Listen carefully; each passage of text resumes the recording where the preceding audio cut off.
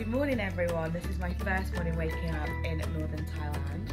I think the pronunciation is Chiang Mai or Chiang Mai, but I'm sorry, I'm not trying to offend anyone. I will get the pronunciation correct, and I'm also going to learn as much Thai language as possible while I'm here. Yeah, it's my first morning here, very first time backpacking anywhere. So I've just literally got this huge backpack, and to be honest, it doesn't fit that much in it. Once it's got in your kind of sleeping equipment and your boots, it doesn't really fit that much in. So I'm travelling super light, and I wish I had more clothes to wear and stuff. But I'm well up for this experience.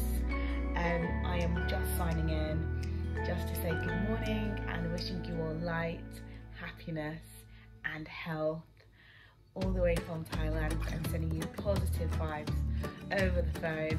It's so nice to escape the Western culture for a bit, especially London is so busy and hectic and stressed out.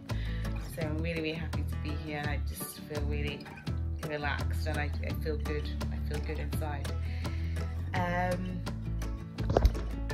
I don't have any camera equipment with me. I'm just holding my phone. I've just woken up, so I'm hoping that you can't see me that well anyway. But yeah, I'm going to be checking in. I'm going to be giving you some highlights, hopefully not many lowlights, and you know, just any recommendations that I have on my travels. So yeah, we'll see how it goes. But yeah, first time ever in Thailand, first time ever in Asia. I'm traveling alone, so I'm well up for giving any advice for any solo travelers, solo females or males, do's, don'ts, etc. Safety tips, etc. and just life, meeting other travelers. So yeah, exciting times. Signing out for now.